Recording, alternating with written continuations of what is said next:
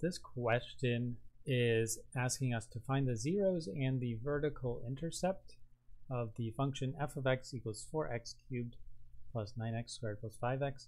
Give your answer as integers or reduced fractions.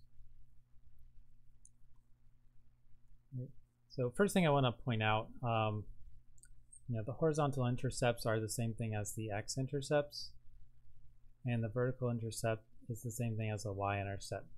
The horizontal left to right is talking about the x-axis and the y-axis here. All right, but we'll figure out the zeros first, and this is something we learned quite a while ago. We take our function and we replace the f of x with 0.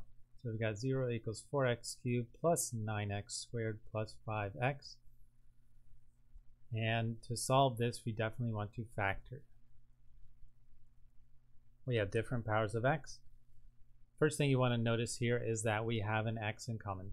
Anytime you have a common factor, always take care of that first. So we're going to factor the x out.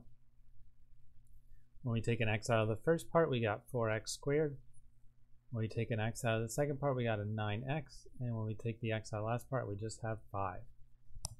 Right? Always subtract the powers by 1. And then, now that we see the biggest power inside here is x squared, you want to try to factor this.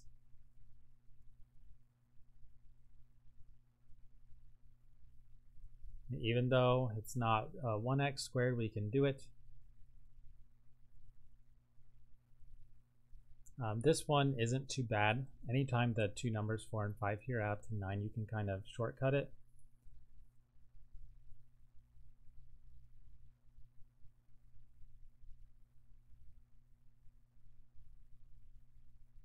And so what we do is you have 4x in one and x in another. Everything is plus here, so it's all pluses. If you put the 5, that's going to match with the x, and the 1 over here, you'll see that that works out. But this is stuff that we've been doing throughout the entire course. You can use AC method, guess and check, whatever you like.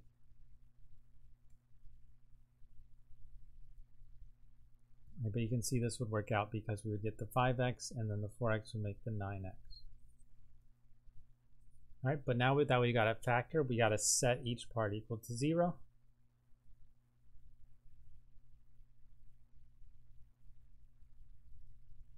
And so we've got 0 equals x. Don't forget about the front. We got 0 equals 4x plus 5. And we've got 0 equals x plus 1. The 1 on the left is already solved for us. The 1 in the middle, we subtract the 5. We got 4x equals negative 5. And then we divide by 4.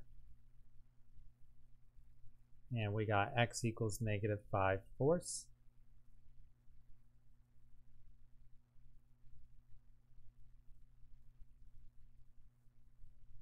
And then the last one on the right, that one's gotten by just subtracting 1 on each side to get x by itself. And we got x equals 0 minus 1 is negative 1. Right, so those are the zeros: 0, negative 5/4, and negative 1. Now remember, the x-intercepts are the same thing as the zeros, except these are the x value of the coordinates and the y value is 0. And so the x-intercepts, or the horizontal intercepts, we got x is 0 and then y is 0.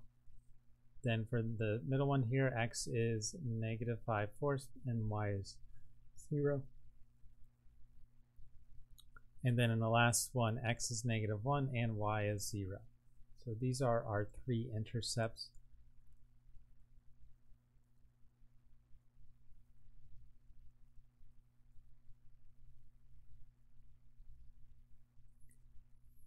And then the y-intercept, well, it's not already given to us. We have to figure it out a little bit. But the y-intercept is what we get when we plug in x equals 0. Right, anytime we want to figure out the intercept, we plug in the opposite thing as 0 for zeros in x-intercepts, plug in y equals 0. For the y-intercept, we plug in x equals 0.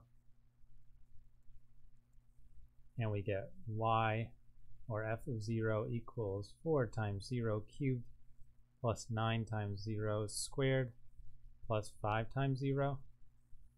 And luckily for us, there's a whole bunch of zeros. This is 0, this is 0, this is 0. It adds up to 0. So the y-intercept is x is 0 and y is 0. And for y-intercepts, there can only be one. And that's it. That's how we do it.